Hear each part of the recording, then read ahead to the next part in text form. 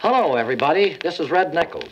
And for the next 15 minutes, the Five Pennies and I have some music for you. And Leo A. Hoegh, the Director of Civil and Defense Mobilization, will be here with an important message. So, stand by, America. Here's your Stars for Defense.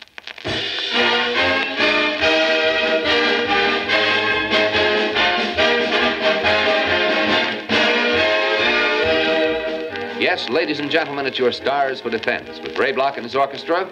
Yours truly, Jay Jackson, and today starring Red Nichols and the Five Pennies. Stars for Defense is presented by their station every week as a public service in cooperation with the Office of Civil and Defense Mobilization to acquaint you with the steps you can take to provide safety for yourself, your family, and your neighbors. The National Plan for Civil and Defense Mobilization assigns responsibility to each of us in time of war. Director Hoegh will explain this more fully in a few minutes. And now, ladies and gentlemen, an almost legendary musical group makes their first appearance on Stars for Defense. Red Nichols, the Five Pennies, and That's a Plenty.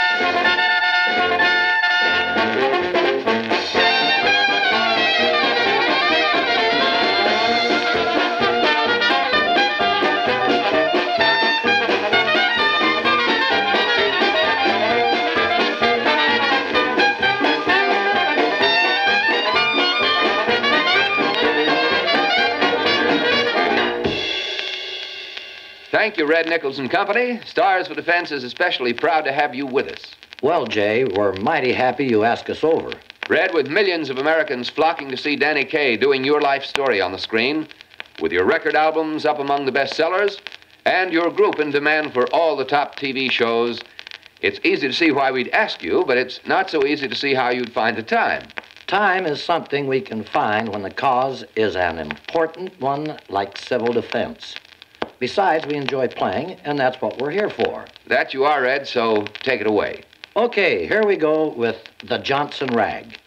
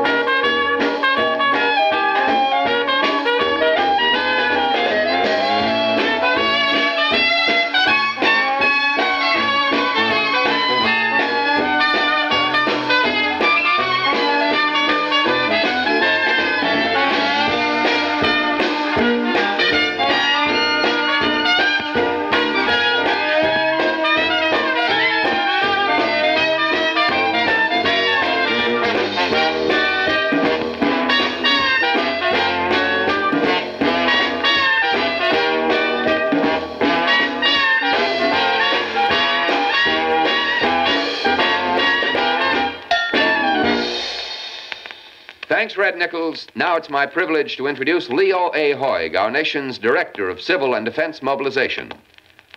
Mr. Hoegh, could you give us more information about the National Plan for Civil and Defense Mobilization and what it means to each of us? Every right carries with it a responsibility. As citizens of a democracy, each of us has certain obligations toward his government.